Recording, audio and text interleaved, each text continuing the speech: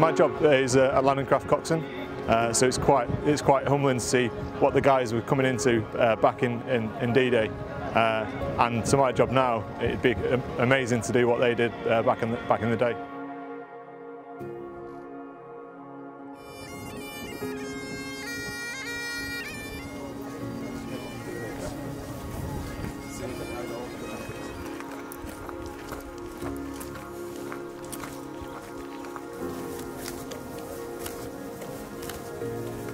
For me personally, it is of great significance because my grandfather, a 4-7 veteran, who's here with us this week.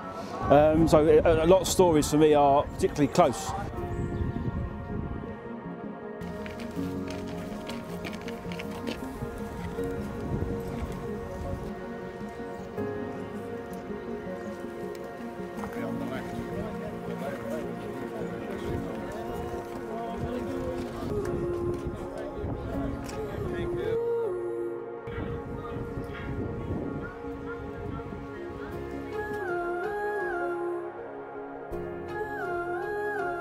I think the local population sort of takes us in quite well.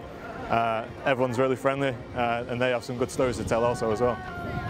Donc aujourd'hui c'est la marche tous ensemble pour faire aussi voir les vétérans et se souvenir avec eux de ce qu'ils ont enduré parce que ça devait être très très difficile et remercier tout le monde.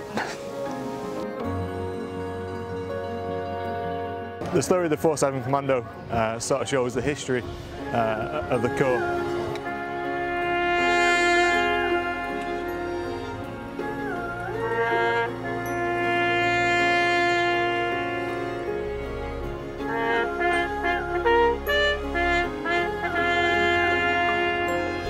Being a Royal Marine, it's one of our core memorable dates, so going and seeing it for real and seeing what they actually had to go through is a bit more realistic.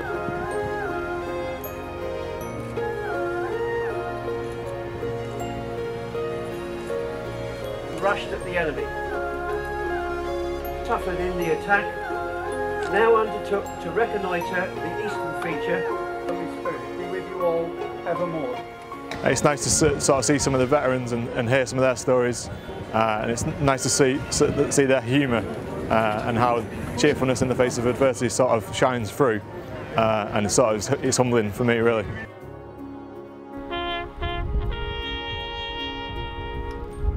And it's a triumph in the days which we don't have now, we don't see, and that's because of what they did here.